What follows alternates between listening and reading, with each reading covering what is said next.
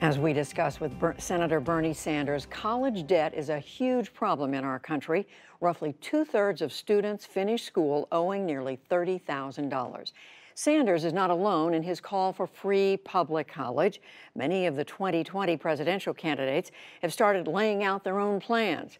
As those ideas take shape, a number of states and cities are creating their own plans to provide grants and money for the very youngest to ensure that they can eventually go to college. Hari Sreenivasan has a story for tonight's Making the Grade, and it's part of a special series on Tuesdays this month about rethinking college. Just days old, this newborn has already started saving for college.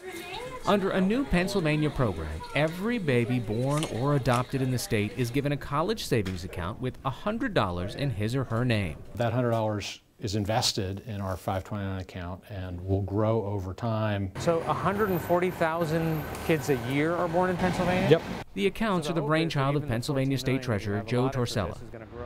The new program, called Keystone Scholars, is an effort to help future students cope with skyrocketing costs of college. Over roughly 30 years, the cost of higher ed has gone up in this country about 300%, while the median family income has basically not budged. According to the Federal Reserve Bank of New York, Americans owe $1.46 trillion in student debt.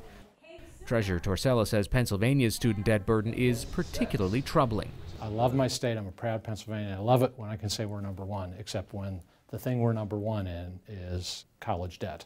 We currently lead the nation in that. Our average graduate has about $36,000. Hi! Born January 18th, Charlie Ross was one of the first babies to benefit from the statewide program. Kristen Dressler is Charlie's mom. It was something I wish my parents had done for me when I was like a baby, and I think it's a really good idea.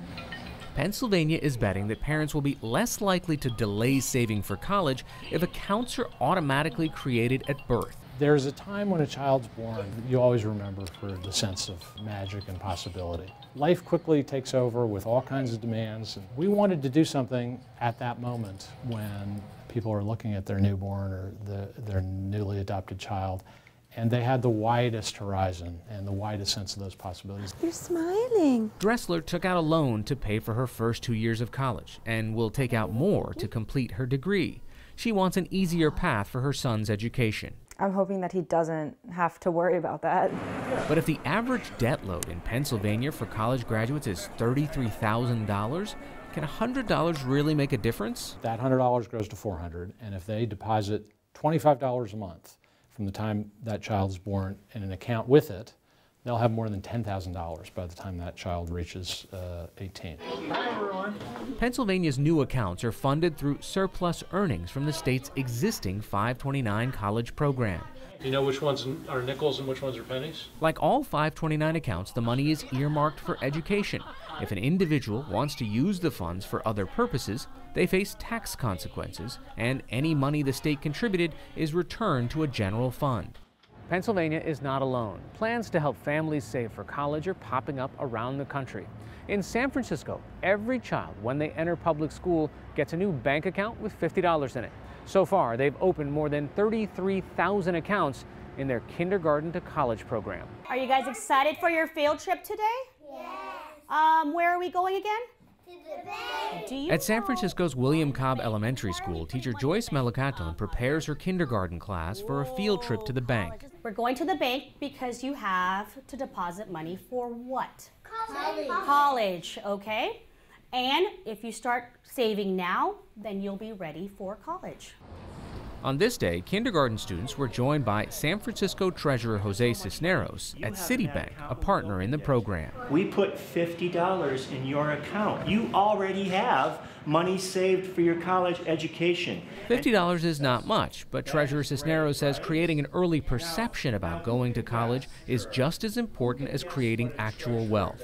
What matters less is how much money is in the account and or what the income of the family is. It's all about building aspirations in this student's mind and making sure they know this is an option that's available for them. I'd like to make a deposit. To my college savings account. To my college savings account. Do you need to give her the money and the deposit ticket? Half of San Francisco's public school students come from low-income families. And while all students receive an account, Cisneros hopes to engage families less likely to attend college. Just engaging with that account, going to the bank, making deposits, talking about it at home, maybe talking about it with friends, sends a signal that says, oh, I've got a college savings account. Why? Because I'm going to college. And for many kids who don't have that in their childhood, that kind of conversation, that kind of influence, it turns out not being something they think is available to them. First grade. But so far, only 20% of families in San Francisco have made additional deposits in their child's kindergarten to college accounts. Professor Bridget Madrian is an expert on family savings and the dean of Brigham Young Marriott School of Business. Parents who are actually contributing money is pretty low. So it's going to take more than just automatic. You guys will each can turn the wheel to see how we lock the door.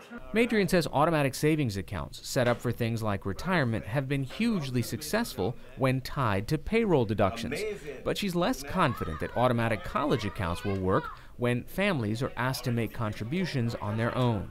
Households have a lot of things for which they probably should be saving, and short-term financial needs may be taking precedence over longer-term needs like saving for your children's college. Can anybody say safe deposit box? The annual cost of San Francisco's program is $750,000. Is it more effective to direct those same financial resources that are coming from government to early kindergarten readiness programs, smaller class sizes in K through 12? Which one gives you more bang for the buck, I think is still a very open question. As for the William Cobb Elementary students, the most popular future career cited on this field trip, superhero. So what do you want to be when you grow up? Superhero. 6-year-old Javier Ochoa said he wants to be Batman when he grows up, but he also got the message of the day. And I'd like to make a deposit I want to make a deposit in my college savings account. in my college savings account. Here's your receipt. Okay, say thank you. Thank you. I want to get money for college so you can learn more things and so you can learn when you want to grow up. For the PBS NewsHour, I'm Hari Sreenivasan.